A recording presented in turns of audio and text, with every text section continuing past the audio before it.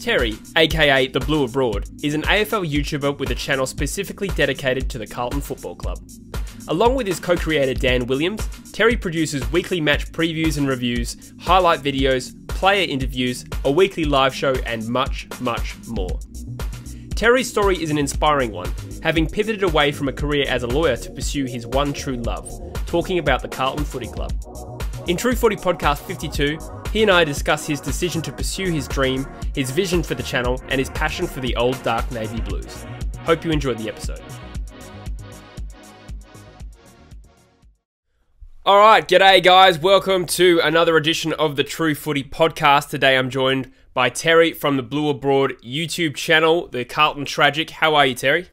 I'm good, mate. That is the perfect introduction. Thanks, mate. So I'm led to believe that you are in isolation at the moment, just like myself. How are you finding that? Yeah, absolutely. Completely isolated. I mean, it's challenging. It's a real shake-up of our existence, really. We have to change really quickly on how we do our everyday things. But you've got to adapt. So and we were just talking about it off camera, how you as a content creator as well, this is, it's an opportunity and you have a choice of how you're going to react to the situation. It can be a bit doomsday and doom and gloom, or it's an opportunity to do some things that you probably haven't given yourself the time to do. So that's my mentality at the moment. Yeah, that's good, mate. Awesome.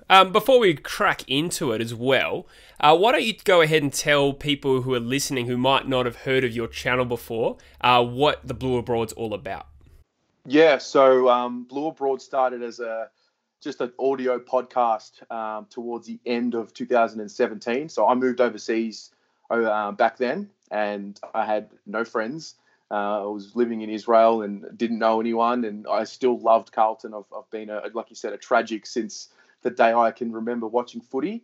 And so it just started there, and over time it evolved.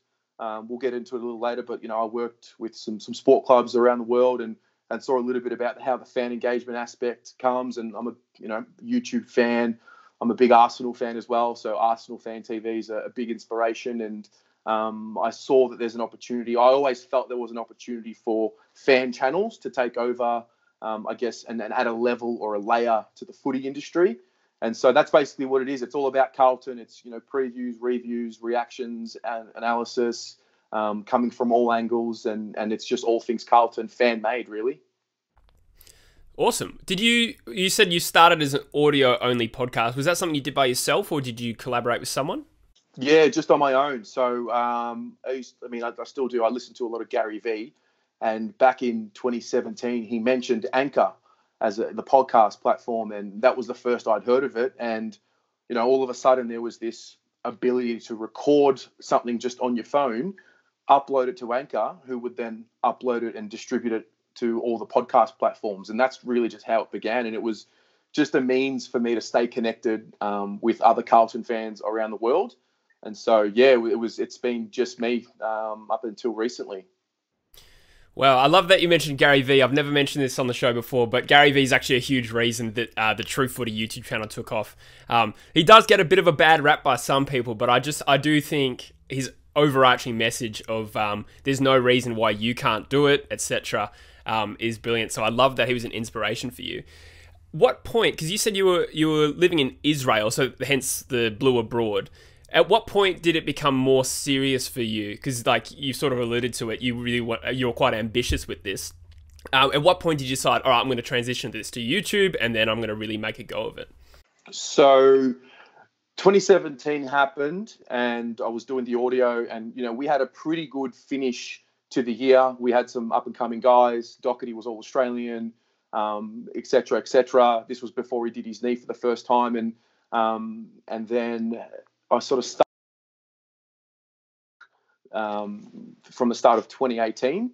And then when it got serious was it was mid 2018. I was in London. I was working on a project. We were at Chelsea at the football club there with some of the other clubs doing some meetings. And I ventured off to Wales for an Arsenal game. It was my first ever Premier League game. And lo and behold, the Arsenal Fan TV guys were there. I met Robbie. He put me on for an interview, and I really just saw how simple it was. Small camera, little tripod, really, really simple setup. And that was really the moment where I was like, yeah, I'm doing this. Like I'm going to do this for sure. And that was probably sort of part one. And then part two was middle of last year.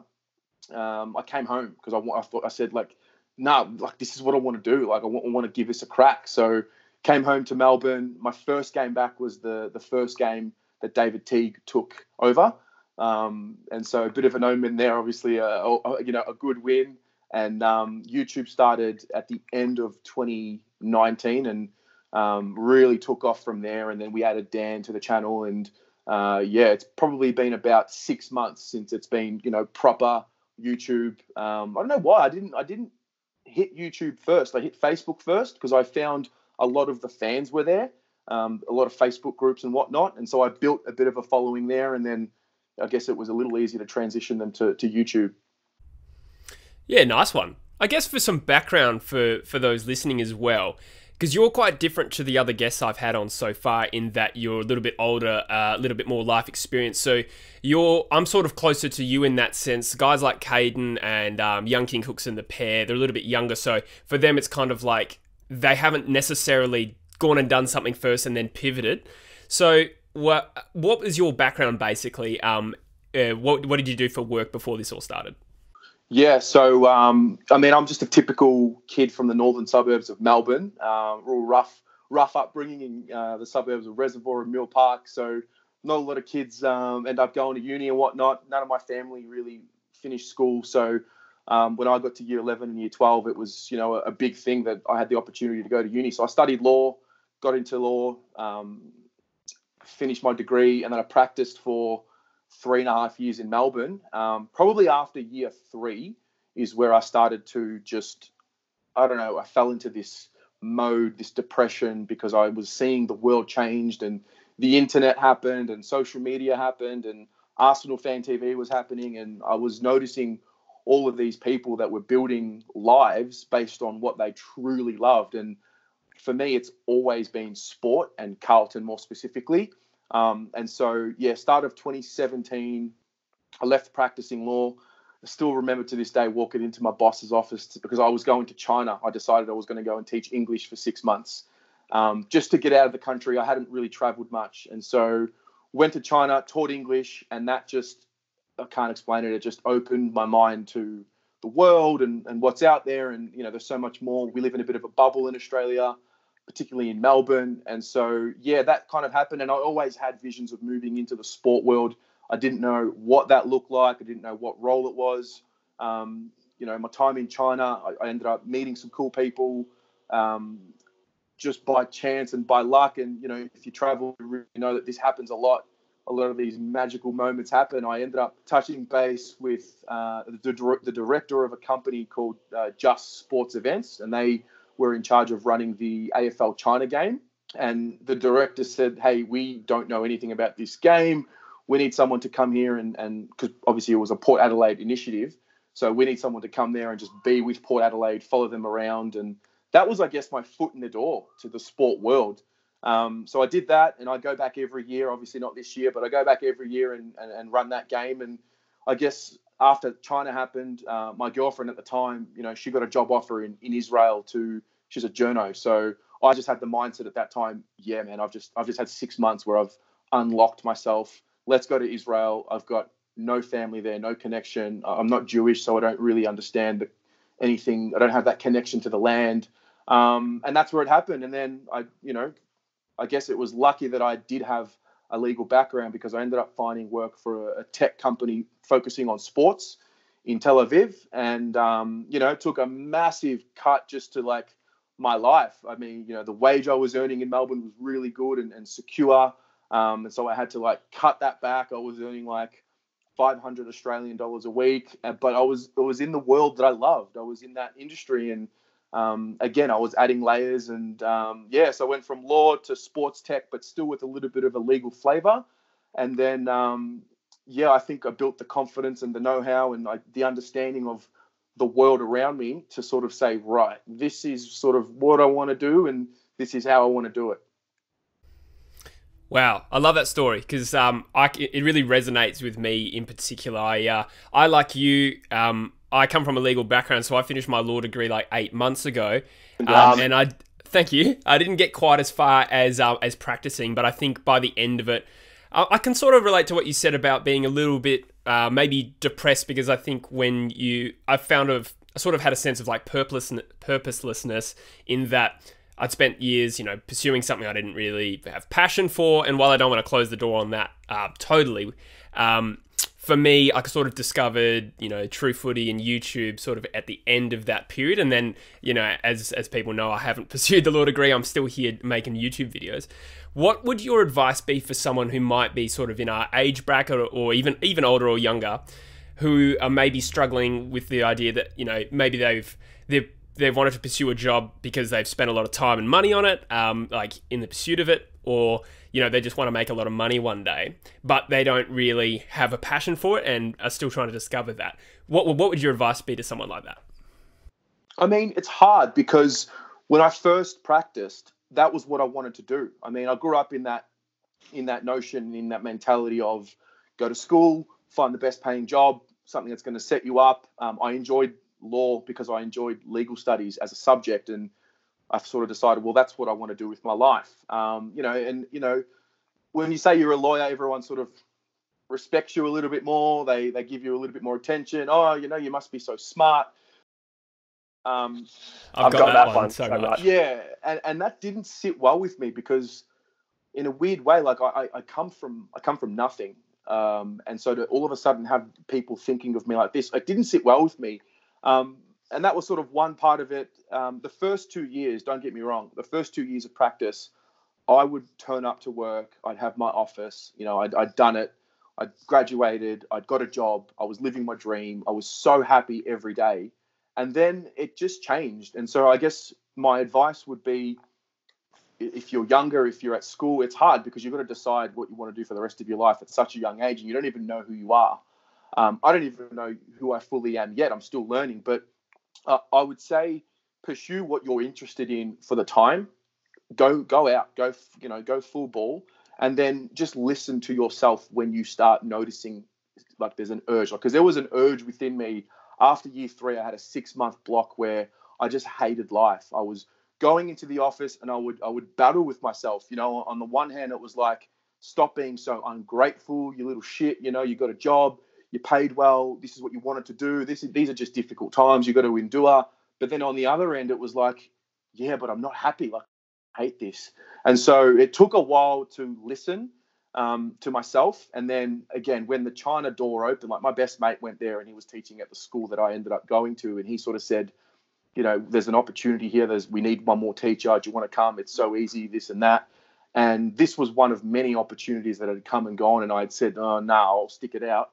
And so, yeah, and now for me, it's a lot easier to listen to myself. And if I change my mind, I change my mind. And so I would say, don't feel like what you are doing right now has to be forever. I think we grow up with the notion of, if you change your jobs every 2 years, you're not a good employee. I totally disagree.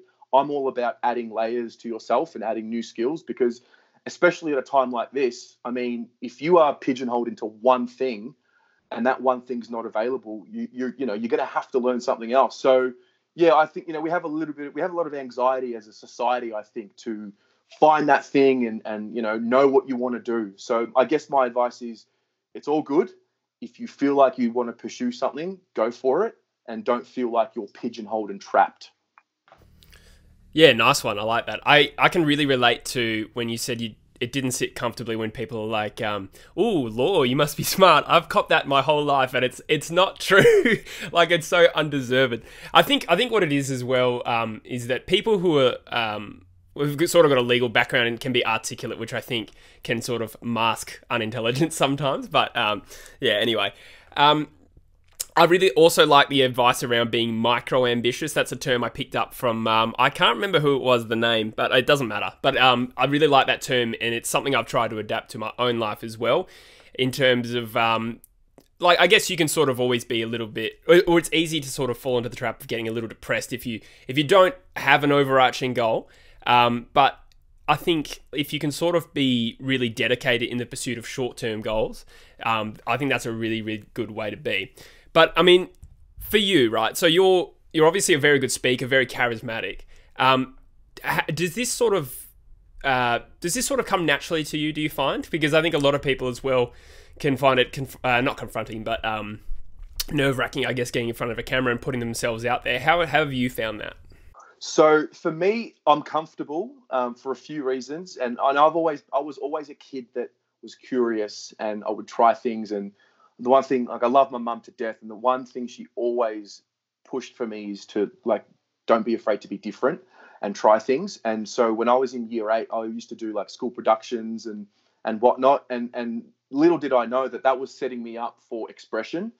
And then, I mean, for me, YouTube and making videos is easy because, I mean, I used to appear a lot in court. And for those who are watching, you know, if you have appeared in court, I mean, I was 21 practicing, you know, going into court. And that is easily the hardest thing and the most nerve-wracking thing I've ever done. And, you know, I guess from school production, you know, the expression, and, you know, I used to do a lot of public speaking in high school, and, you know, I was school captain, so I had to sort of do those things, and that, in a sense, taught me. And then once I got into the courtroom, you know, once I conquered that fear, YouTube and videos and expression, it's okay for me. I can understand totally people being fearful of what people are going to think, and I think especially in Australia, having seen other cultures and lived in other places where having a go at something is especially in Israel, having a crack at something and making a startup and a business is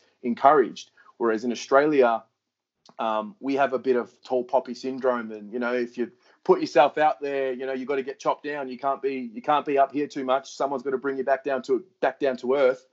So yeah, I think that's where the confidence comes from, and I'm at a point now where I've done things and I've experienced things, and I don't think too much about what I'm going to say on video because I am confident in expressing myself. It was a job of mine to be able to do that. So yeah, I think that's where the benefit of that experience comes from.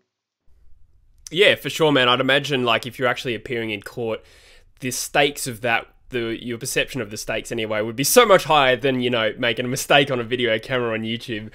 Dude, you can edit a video, you know. You can't. Yeah. You can't edit a submission to a magistrate, you know. Yeah, that's so true. And I actually think, like, as someone who's been to uni, obviously I haven't been in a courtroom environment, but like, people complain about why do we have like speeches every semester? Like, why we got to do this? But by the end of my degree, I must have done about 45 different presentations. And you're right, like, the stakes of that, I mean, obviously it's not like a courtroom, but obviously the stakes in a uni environment are still pretty, you know, nerve-wracking. And I think that probably prepares people really well for speaking as well. And it's funny as well what you said about how, like, your sort of childhood was sort of littered with sort of like examples of you expressing yourself. It's funny for me as well. I was a very outgoing sort of young teenager man as well. And I'd forgotten I was like this, but I used to just make silly videos and put them on the internet and then sort of forget about them. And then in my late teens, I went through a very self-conscious stage. I think there was a point in my life where maybe it was around the time of girlfriends and stuff like that, where I was like, I gotta stop being a dickhead on camera. And I became very shy. And I've been like that up until maybe True Footy started. And then now, sort of when I talk to people as well and be like, you know, like occasionally it'll come up, but I'll just sort of let slip. I don't even like talking about it, but I'll let slip that I do a YouTube channel, and they'll be like, oh yeah, I always knew you were going to do something like that. And I was like, how? I didn't even know I was going to do something like that. So it's funny how life comes full circle like that. It's funny how what you do as a kid relates to what you're going to do as an adult. If you really look at yourself, and that was really what I did.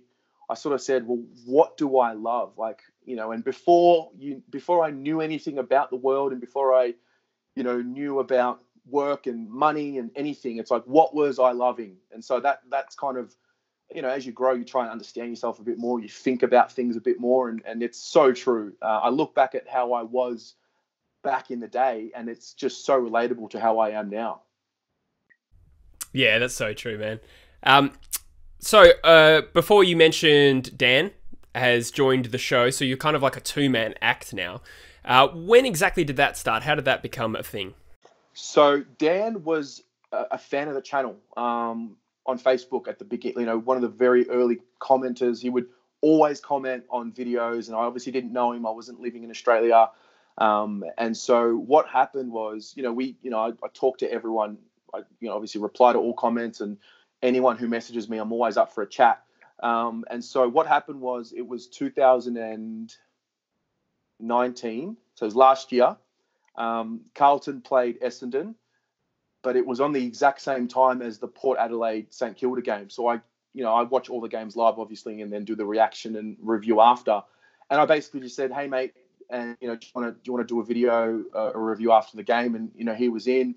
And Dan understands what I'm trying to build here. Like, it's my YouTube channel, and yes, I'm the founder and whatnot. But and I took this from Israel and Israeli culture. What I'm trying to build is a platform here, and what I would love is to have multiple content creators who sort of use the platform for their own expression. And Dan understood that from the get-go. And so I just basically said, "Mate, would love to have you a part of it. Be a creator." And he's got a fascinating story of his past, how he came to Australia and how he became a Carlton fan. And so for him, it's all about learning more about the game. He's been in Australia for 10 years. He's a mad Carlton fan. And so I just basically said, "Mate, you've got a creative license. Here's the platform. Go and create." And so I've worked with him, and he's, it's good because for him, he's got something to focus on, and that's important for a lot of people, to have an outlet. And he's taken it with both hands. And I've sort of tried to integrate that and ask other people out there, especially those who post a lot on Facebook, like, "Do you want to have a crack at this? Like, this is what I've got." And maybe it's Australian culture. I don't know what it is, but no one yet has really understood what I'm trying to get here. It's if you're familiar with the kibbutz in Israel, it's a community that everyone sort of works off and builds off, and it's a platform. And a lot of the Israeli business models are based on that. Like the company I worked for, it was exactly that. There was no product. It was just a platform for sports tech startups to come and grow. So yeah, that's kind of how it all began with Dan. And then, we've just taken off from there. And, he's become, he's not just a content creator. He's become a friend, a really good friend. And that's the main thing. And the relationships that we've built, with other people have been not something that I realized would happen. Like, it's a serious community, and I'm grateful for it. That's awesome, man. I like it because I must admit, when I first sort of started perusing your channel, obviously Dan's from the UK. I think he's from Yorkshire, right? He's got a really thick Yorkshire accent. You could be forgiven for assuming that he's the blue abroad at first. Yep. But it's funny how it's the other way around. But he's quite analytical, isn't he? I've looked through quite a lot of your videos, and he likes to break things down statistically and stuff like that. So it's pretty cool how he sort of adds that extra value to your channel.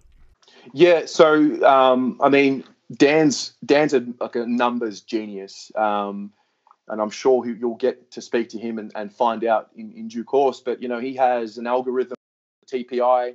He was a professional golfer back in the day, and he built the algorithm for golfers. And it's running in Europe right now. And what he's always been a numbers guy. And I always said to him, "Okay, well, this is an element to the channel that I'd love to have. Like, we should have a portion of the channel where it's deep analysis into numbers and analytics and whatnot." And that's his division. That's what he controls. That's what he is good at. There's a lot more. There's many more spaces that we don't have. We don't have written. We don't have other angles. But he really comes from that analytical numbers background, and it's just a great layer to have. Yeah, for sure. I like and respect the courage that you had to sort of open it up to someone else as well. Because I must admit, there's certainly always a risk, because you're someone who's very passionate and single-minded about getting this to where you want it to go, and I'm totally the same. And to be honest, I don't think I've really come across too many people who share that same passion. Even with the boys. So when True Footy started, there was 4 of us who sort of...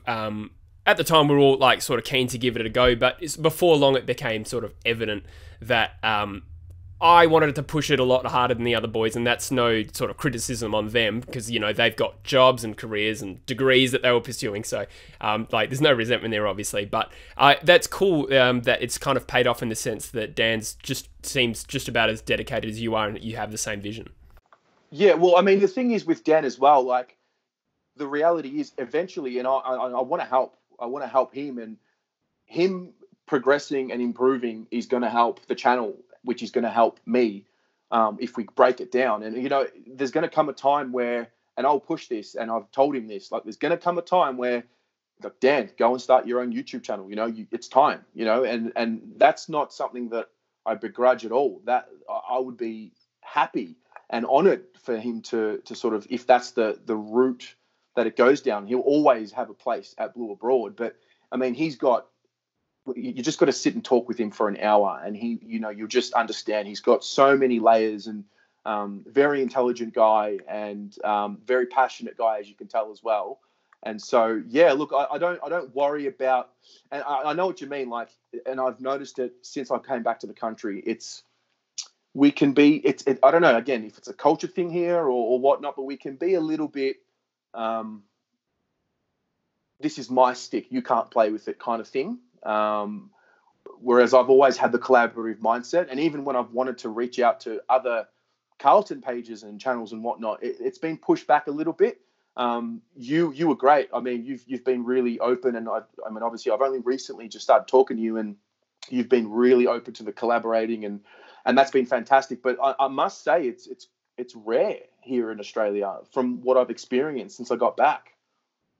For sure, man. I think you're right in that it's like a cultural thing as well. I guess the way I see it is that in this AFL scene, which is kind of like in its infancy, like, there's enough room for all of us and more. Do you know what I mean? We're not competing with each other. We're going to feed off each other. And on top of that, like, I don't just do it for the sake of my channel. It's important to build friendships. So if you want to do this as a career, you want to have people in the industry or in this space that you like and stuff like that. So I just think it's a really good thing that you can collaborate with other people. And yeah, it's something that people should like really explore, and it's something I want to do more of in the future.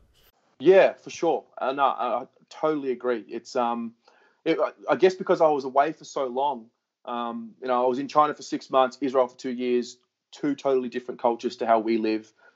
Israel is pretty westernized, so it is a little bit similar. It took me a while to adjust to being back. I must say, I had to like re-Australianize. Yeah, I can relate to that. I lived. I've spent like half my life overseas as well. I went to high school in Abu Dhabi in the Middle East, and it's totally right. Yeah. And that's, I don't think I've mentioned that too many times on the channel, but yeah, like, so coming back after high school and going to uni, that was a huge culture shock for me. It was really weird. Even just hanging out with Australians, I don't know for you, because for me, it was probably more of a delicate age between 14 and 19. Coming back to actually like interact with Australians, I felt very, I guess, self-conscious, and just like, yeah, I felt like I had to try very hard to, in a social setting and stuff like that. Did you find it like that at all? It was a bit different for me because I had probably built up the confidence from being away. Yeah. And so coming back, I must say, I don't think I've said this too often, but I mean, I just feel so different to everyone that I hang out with. I do. I feel like my values are different. I guess I've climatized now to the language that I've got to use and whatnot. But yeah, I mean, it can be isolating, but I love it. I like this whole self-isolation period is not something I'm scared of. I've been self-isolating for a while. Are you an introverted person? I am an extrovert. Can you be an introverted extrovert? Can you be that? So I've heard.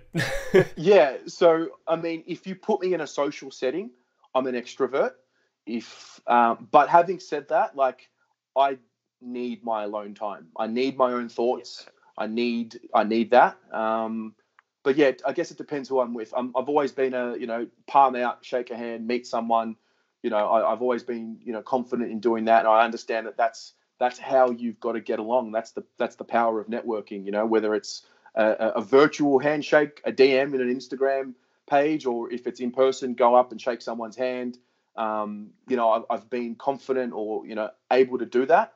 But having said that, I love alone time, Yeah, I think you and I are similar in that sense. I described myself the other day in a podcast as an introvert with good social skills. So Ooh. I love solitude, right? And it's something I don't think my girlfriend really gets because she's not the same. But for instance, I need my couple of hours a day to smash FIFA and listen to a podcast, and just that's almost like my meditation. But if, like, for instance, I'll go to the uni example again, like when we're in a group environment. You know, when you get put in that table where everyone's got to sort of introduce each other and work together and nobody knows each other. Internally, I'll be like, oh God, and I'll be like screaming, like, I don't want to do this. And then as soon as we have to start, I'll be the one leading the discussion, just because, like, it's just an instinct that kicks in. Yep. It's strange. 100%. How I wanted to ask you as well, because you've come back. Have you necessarily gone back to where you've lived before? I guess what I'm angling at is I wanted to know how your friends and family perceive your YouTube stuff, because like, are they super supportive or do they not really get it? But also the other question to that is, are you living in the same area you did before, or are you more isolated from that? So yeah, I'm living in the same area before. I'm back home with family, which was, the timing was perfect because of what's happened now. So yeah, long story short, left Israel, had my girlfriend there. We broke up. You know, it was an amicable breakup. Hey, I've got to go pursue my dream. You do your thing here. I've got to do my thing here. Came home, back with the family. They're supportive. Yeah, they're very supportive. I think, and I'm very blessed to have parents who have the notion of just be happy. I remember when I first broke out of law, and I remember mum was just like, what about your career? What are you going to do? And my grandparents, you know, old school Greeks, you know, they're always asking, are you still a solicitor? And I've recently made an account for my papu, which is grandfather in Greek. I've made an account for him on YouTube, and he's got a tablet, so I've shown him how to do it, and I've explained to him, hey, this is what I'm going to do. I want to do this. And I guess this is how you like my videos. Yeah, watch the ads. Make sure you watch them all the way through. But I think maybe because I did the whole law thing, practice and whatnot, I feel like I built that, he's okay. You know, we're proud of him and whatnot. And so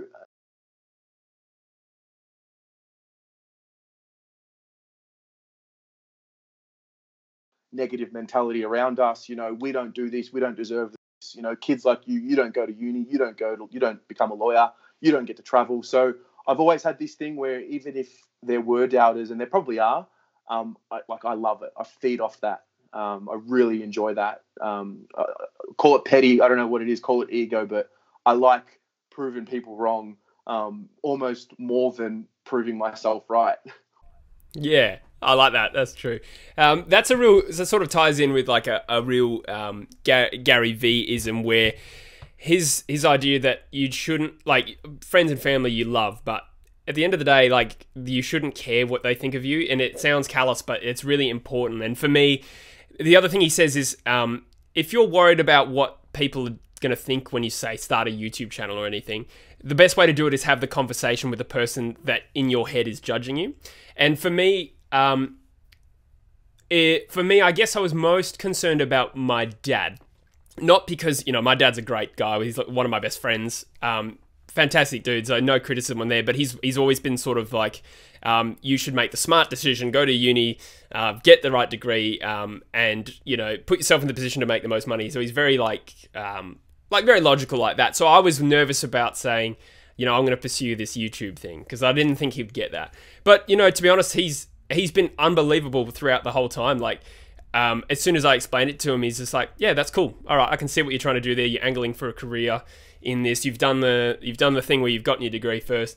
And that was like unbelievable for me, because it was like, here I was having this concern that maybe someone wouldn't really get what I'm saying, but just by having that conversation with him, like, flick the switch, he was 100% supportive, and then I kind of just like lost all doubt about doing it.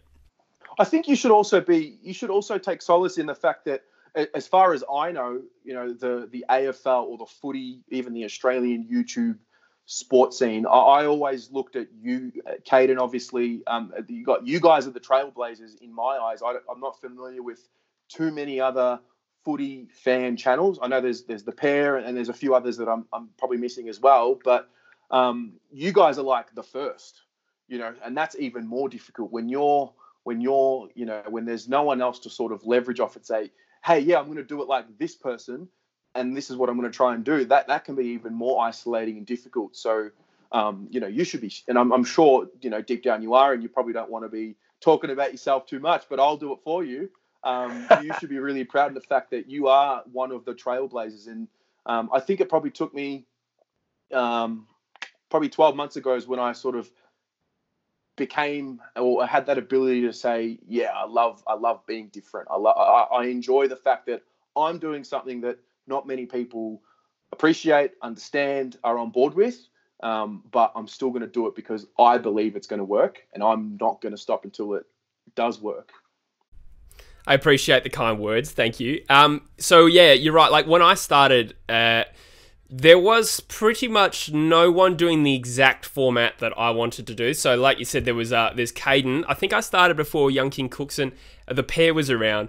But even their niches are so different. So like, I'm not really competing with Caden for views. I'm not competing with the pair. I'm certainly not competing with you because you're Carlton focused. So people can watch us and they can watch True Footy. They can watch us. You and can watch the pair as well. So I never really had that mindset.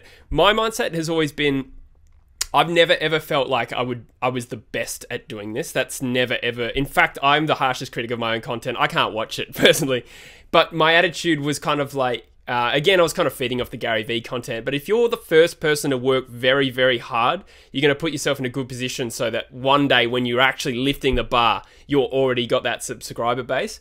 And I feel like I've only started to lift the quality of the content lately, but because I've worked hard, I'm not the most talented person, but because I've just had the dedication, my mindset's always been like, the thing that stops people progressing their AFL channels, because there's lots of like smaller medium ones, right? What always stops is the lack of motivation. They just lose that, that drive at somewhere along the process. But if you just push through and break through, it can be very rewarding. 100%, man. 100%. I've seen, like when I first sort of had the mentality, right, this is what I'm going to do. It was going to be Carlton Fan TV, and I saw there is a channel called Carlton Fan TV. Really? Yeah, so I found it there and I was like, damn. And then I saw they weren't uploading any videos. They might have uploaded 4, 5 or 6. It was the fan format after games. And then years later, it was fascinating how I figured it out. But years later, I realized it was a guy named Paul Sebastiani, who's a journo in Melbourne. Amazing fella, really top-notch quality guy. He does a lot of the commentary for the VFL games for Carlton.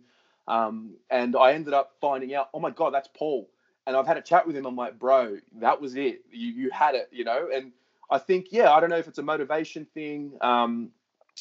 Again, everyone's got their own reasons for why they didn't pursue it or whatnot. But I've seen so many channels out there that haven't uploaded in 2-3 years, and you sort of think, if only you kept going. Yeah, so true, man. So true. I guess one question before we move on to maybe some Carlton stuff, because I do like to talk a bit of football on the True Footy podcast. On the True Footy podcast? Exactly. What is your vision for the end goal? Where do you want this to go? What does that look like? So, I strip it back. If you said to me, if you said to me, Terry, I'll give you all the money in the world that you want, what would you do for the rest of your life? I would say I'd watch Carlton games and talk about Carlton games. That is the sort of, that's the bare essentials of what I want to do with the rest of my life. That if money wasn't an issue, right? So there's that. The other thing as well, and I'm a very ambitious person. I want to be on the board at Carlton one day. 20 years into the future from now, whether it's at president level or just on the board. I'm like stupidly passionate about this club. It's like to my detriment. It'll be the best and worst thing to happen to me, but. This for me is a platform that I want to eventually be like a fan engagement platform for the club. That's the end goal. Like, hey, we understand who our fans are, because the problem that I understood with a lot of the international clubs, they all have it. It's like Fenerbahce in Turkey, great example. We ran an accelerator program with them, and they came to us and said, hey, we've got 41 million fans across all of our socials. We don't know anything about them. We just know that they like, and that's it. And so, that's kind of the little seeds that have been planted. And that is the end goal. Blue Abroad, can I take it to the club? Can I have it as part of the club to have a better level of engagement with the fans? And at a time like this, it makes you realise how important the fans are. And so I guess that's the end goal with Blue Abroad. I guess on a personal level, if it's sport media, great, no worries. But Caden mentioned this in his interview with you. He sort of said, I've had offers with the AFL and whatnot. And then he sort of had that light bulb moment where he's like, no, I think I'm just going to do it myself. And so that could be a possibility in the future. I mean, don't get me wrong, we're a very young, early, small channel. And so big goals and ambitions, but, you just sort of got to take it week by week or year by year. But I guess that's the end goal. I want to, I will always be a Carlton person, like, as deep as I possibly can. And so to be at a point when I'm 48, 50, to say, right, I've built this, this is what I'm going to give to our club and be part of the club at an admin or off-field level and help the club, move forward. That's always been something in the bottom of my mind. Nice one, man. You're obviously a super passionate Carlton fan, probably to, the nth degree, and I'm the same with the Eagles. Where does the Carlton love come from? What's the story behind you discovering the Carlton Footy Club? So my early life is littered with, tragedy, and it was tough growing up. My biological father left when I was very young. I used to see a lot of bad stuff happen, domestic violence and all of that. And so, raised in a single mum household, I was very fortunate to have a second chance at a dad. Mum remarried, and so we ended up having a second chance. Me and my sister at a big family. We have a younger brother now. But Carlton was the first memory of elation and excitement. And in a time in my life, and I'm obviously commenting on this 20-something years later when I understand a little bit about what I was feeling back then, because a lot of those memories are still in the back of my mind. But at a time where everything was it was not a good environment to be in, what I was seeing, going to Carlton games. I remember going to my first game. It was at Optus Oval. We played St Kilda, and I just remember the roar and the excitement. And, as a 5-year-old kid, that is just energy that you want to be a part of. And so that's where it all started. I got goosebumps literally recollecting it right now. That's where it all started. The love has been there. And it just, it kept growing from there. And it was always the outlet for the shit times. And then when the times became better and we became a little bit more settled, we moved houses, we had went to school, all of that, made new friends. It just stuck with me. And, if anyone who went to high school with me, like when Juddy came across, we might touch on that later, but when he came across, if you come across me, like Carlton is always one of the words that you associate with me. I'm just over the top. I just always bring him up. Like it's bad, but whatever. That's who I am. Well, I don't think it's a bad thing if you can fuel it to, make a cool career out of it. That's cool, man. So you said, how old are you? I'm 28. 28, cool. So, by my maths, you probably were a little bit young for the 1995 premiership to remember it anyway. I was, not live. I mean, I remember watching tapes of it after it happened, but it didn't really it didn't really kick in like when I started remembering players and games and moments. Probably 2000 and when Murph was drafted. He was drafted in 205, and so basically his career onwards. So 206 onwards, I was 15. That's where it all kicked in. I remember all the games. Nice one. So I do have to ask then, what is your high point as a Carlton fan? Because unfortunately, you've kind of adopted this highly successful club at a really rough time to go from, in a sense. What would you say is your high point as a Blues fan then? So obviously the finals, 2013, 2011, when we beat the Bombers. And then Richmond in 2013. But there was a moment, it was a Friday night, round 3, 2012. We played Collingwood. We won our first 2 games by 10 goals. We smashed the Pies by 60 points. And I'll never, ever forget the siren blowing on that Friday night, the MCG. I was sitting level 1, row 2, right where the 50-metre line meets the boundary line. And I remember thinking, holy shit, we are going to win the flag. It's going to happen. And I'll never forget it. And then obviously, Carazzo breaks his collarbone the next week because Lonergan, the drug cheat, smashes him into the turf. And then Murph runs into Dangerfield the next week and shatters his collarbone, and then that was it. But yeah, that night, that Friday night, was one of the craziest feelings. It was like, oh yeah, I really believe we're going to win the flag. Yeah. So yeah, that's cool. Yeah, I like that. I kind of remember that Carlton side pretty well in around that 2011 to 13 range, because that was when the Eagles sort of came up and made their resurgence from being a wooden spooner in 2010. In 2011, we shocked the world by making the top 4, and then of course we had that classic semi-final in Perth where we beat you guys by 3 points. That remains for me like one of the best finals I've actually seen. I have to ask you about that. Yeah. We didn't have Gibbs or Cruiser that game. What is your recollection of that night? Like, did you think you got away with it? Did you think we were, do you remember that? Yeah, you're kind of testing my memory here because it was a while ago. However, I remember being very confident because throughout that season, you were pegged as like a real top 4 contender, at least in sort of the media, whereas the Eagles were pretty much sort of, it was more like as they kept winning, people were like, oh, are they actually that good? Oh, they've just beaten a team. So we beat you guys really convincingly in Melbourne, and that was when I was like super confident. So going into the final, I was even more confident. I was like, we're in Perth. There's no chance we're going to lose this. My recollection of the game is that we were battling. Like, it was one of those games where like, if we win this, it's going to be very, very lucky. So I couldn't tell you whether we stole one, but I do remember a massive sense of relief. I was absolutely overjoyed because we'd won the spoon the year before. But I don't necessarily think I thought, yeah, we played better that game. But what about you? You felt like it was a real robbery? Man, Cruiser has just, and I'm sure you'll be aware, he's just had this career that started so well, littered with injuries ever since he did his first knee. And I remember that week we played smashed them. Juddy didn't even have his best game. It was all like the rest of the team. Gibbs hurt his shoulder at the end of that Essendon game. He didn't play against the Eagles that week.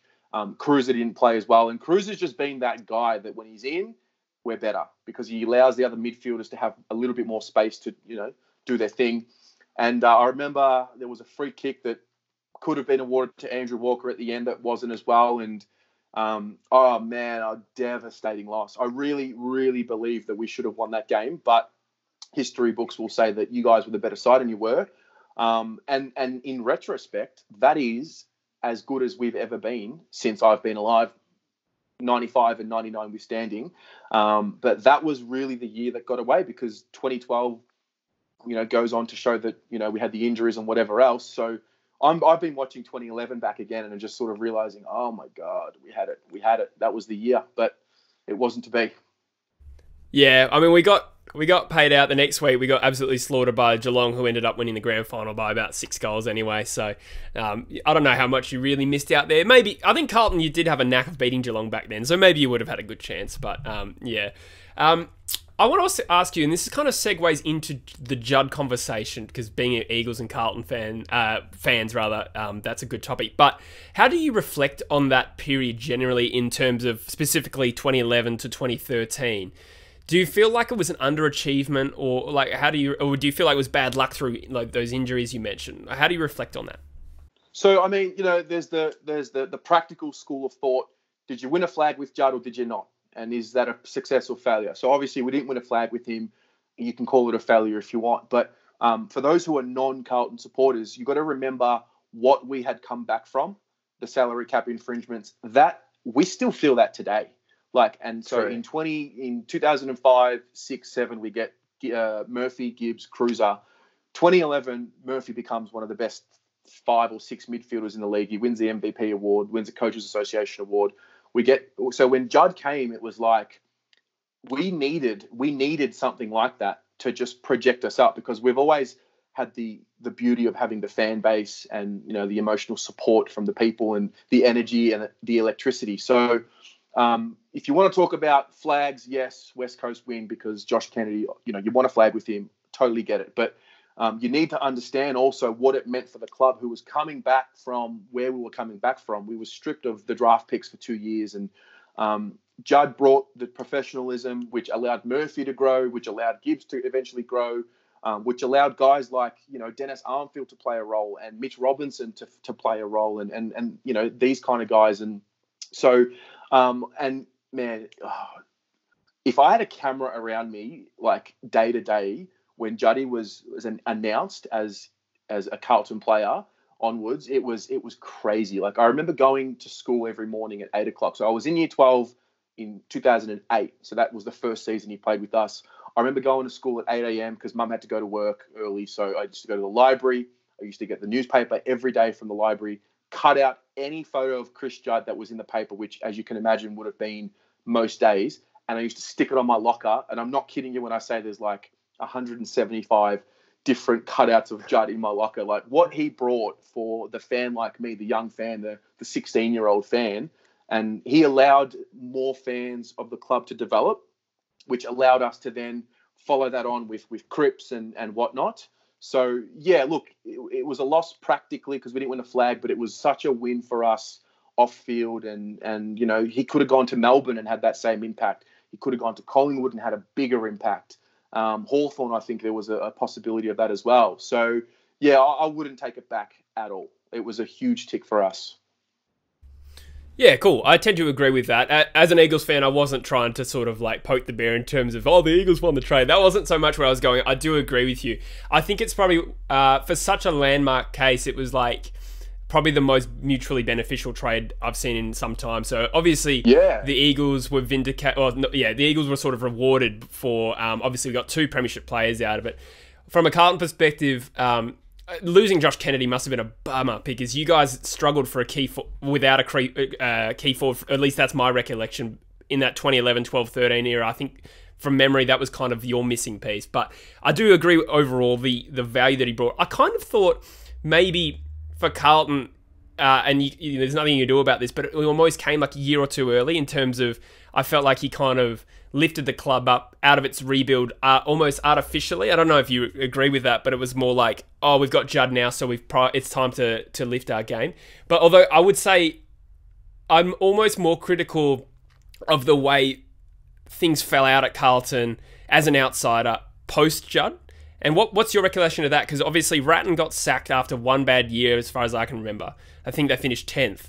And they said, no thanks, we're going to replace you with Malthouse. Some of the list management around that, like drafting Blaine Boakhurst at pick 19, that's a real head scratcher. So, like, how do you view the fallout from that sort of post-Judd era?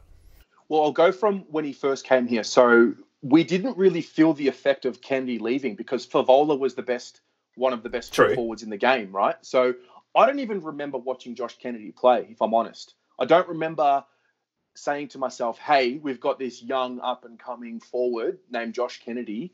So it was okay. And we had Fev, and, you know, this was before Fev fell out with the club and we sacked him. So we didn't, you know, we had the forward. We had him. And then we make finals in 09. We lose to Brisbane. He leaves, I think, end of 09. I think that's what it was. And then we play finals in 10. We lose to Sydney. And then obviously 11 happens. And yeah, we felt the loss of him in 11. I was talking about this with someone last night. Like, had Favola still been there, and he would have been at his peak because he had just come off 99 goals in 09, I think it was. Oh, wait, sorry. You know, he would have still been able to be a 65 to 75 a year goal kicker. It would have been a huge tick for us with Judd. And so we were hurt by that, for sure. Massively hurt by that. And then, you know, with Rats and Malthouse, it was, you know, looking back, it's easy to say it was a poor decision. But I still remember at the time, 2012 happened, and it was stiff because we've always been a club that you hurt our top end players, you hurt the whole club. You know, Murphy was like the best player in the team, one of the best players in the team. Carazzo was a very underrated player in the team. He was a tagger as well and took the best midfielder each week. So they missed a chunk of that season. Rats was sacked because, you know, Collingwood had just come off this.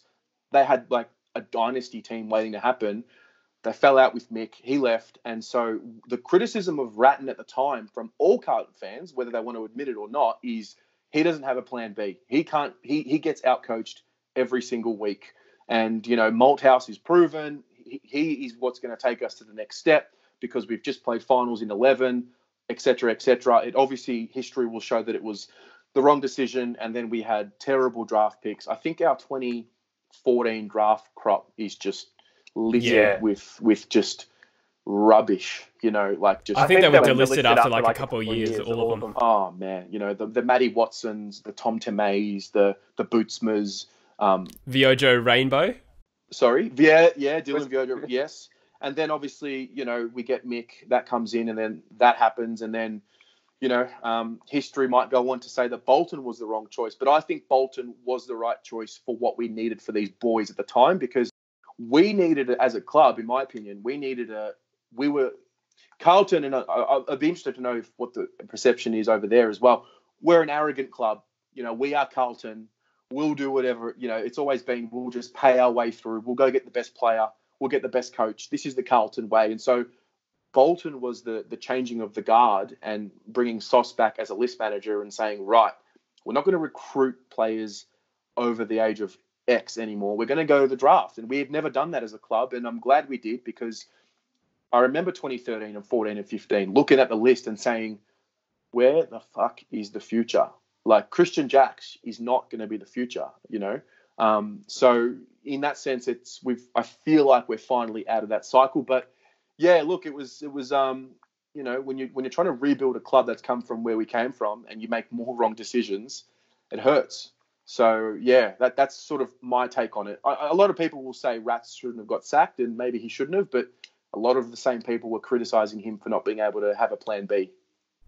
Yeah, fair enough. That's a really good insight. So I guess fast forward to that Bolton era as well. You said you're a Bolton man. Would you go as far as to say as well that you thought he shouldn't be sacked, or were you a bit aggrieved by that? And also, how would you explain why Teague came in and started winning games straight away? Because my personal belief is that it can't be that much of a gap between Teague and Bolton that there's, an immediate effect. There's something under the surface there, maybe. But what was your sort of perception of all that? So I was wrapped with Bolton. I loved the message. I loved what he stood for. I loved what he said. I loved that he was teaching them life principles. And remember, they're all babies. They're all drafted at, year after year. He seemed like a parent. Yep, 100%. He's got the teaching background.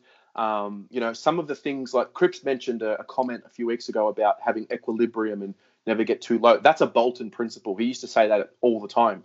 And so, it's funny. It wasn't until the St Kilda game, which was the week before that China game last year. So we played the Saints at Marvel, and that was the week where I broke with Bolton, and I said, "Oh my God, he's got to go."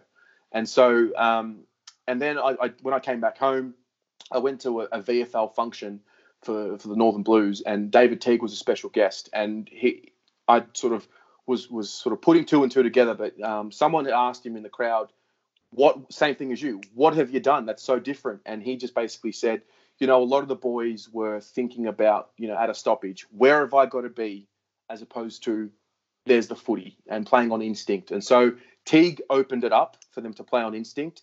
Guys like Lockie O'Brien, who, very young player, he played a lot of good footy under Teague, because Teague at this function I basically said to him, all I want you to focus on is running and kicking the ball. That's what you were drafted for. That's all I want you to focus on. So from that point of view, Teague has sort of opened him up. Now, don't get me wrong, the question marks are still there.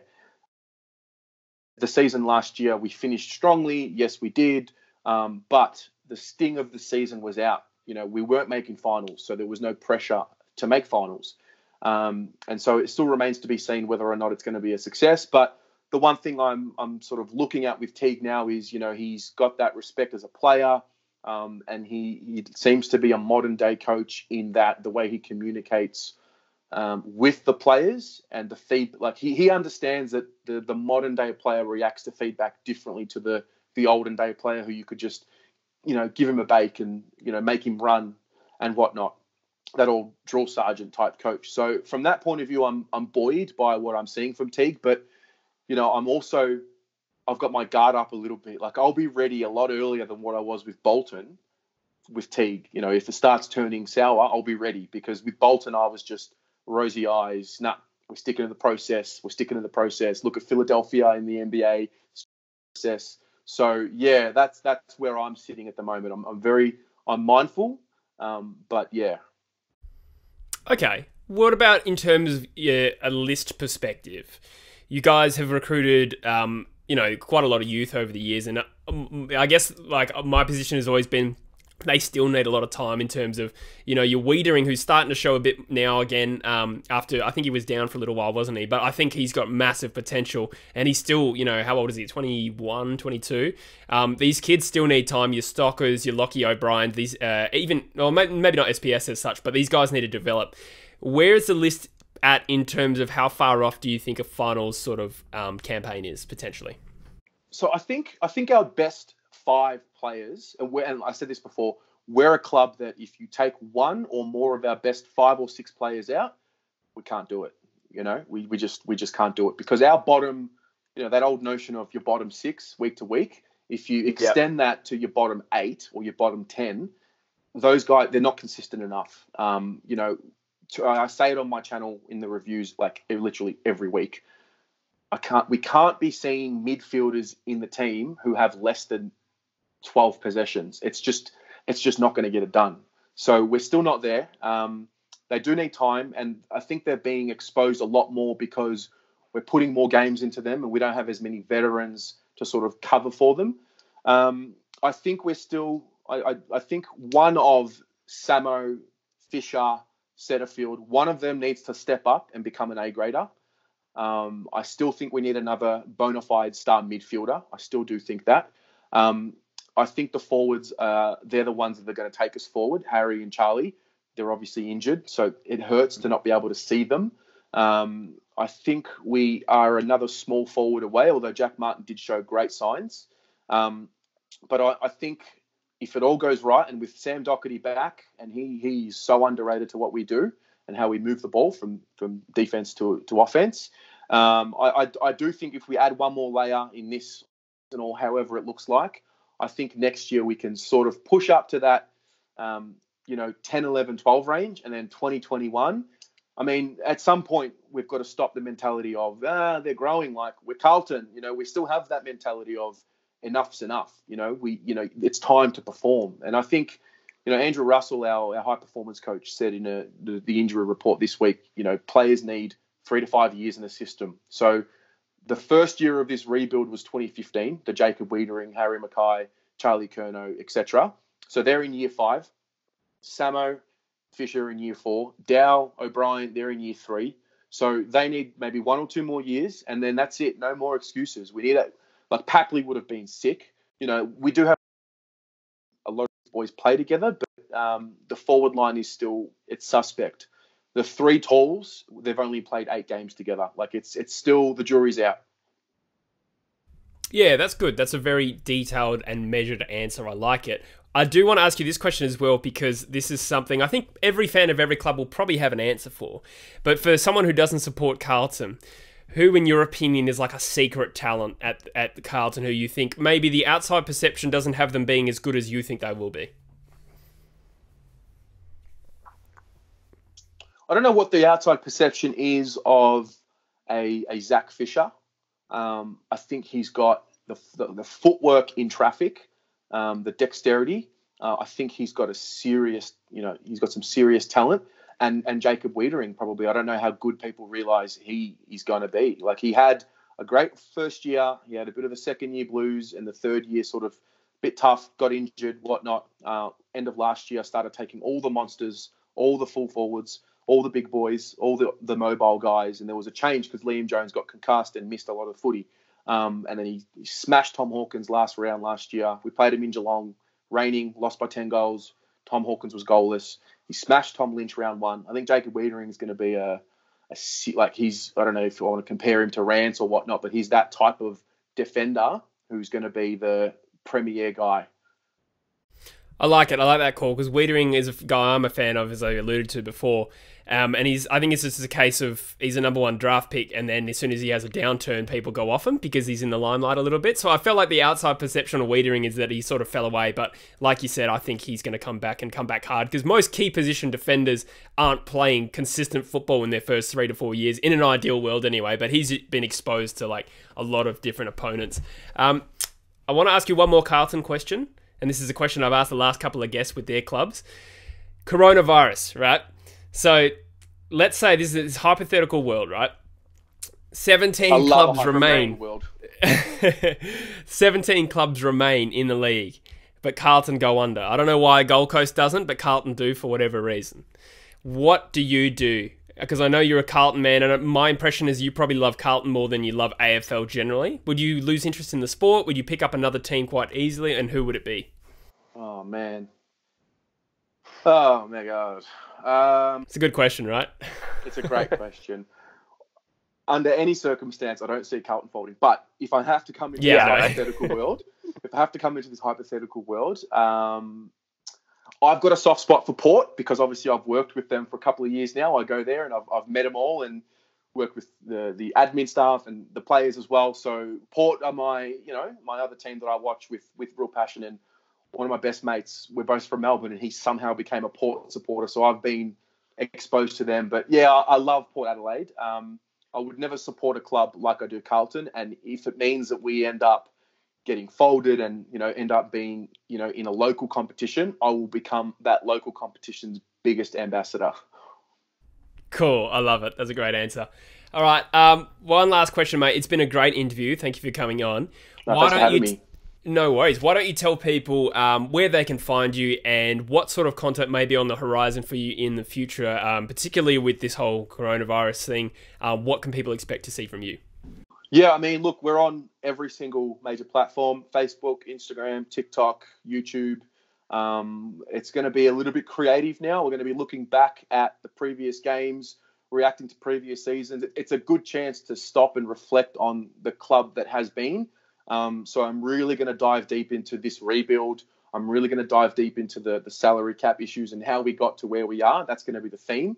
But there's going to be a bit of creativity, quite a lot of reaction videos.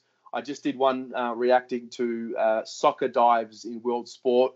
So there's going to be a lot of that and a lot of collaborating with other YouTubers, because I think this is the time to really rally around each other and feed off each other and help each other grow. And so there's going to be a lot of that. And again, the invitation is there. It's there. It's a platform. And if anyone's interested in becoming a creator, let's do it. Yalla.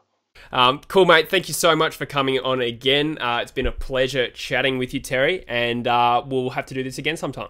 Anytime, mate. Thank you so much for having me on. No worries at all, mate. Cheers.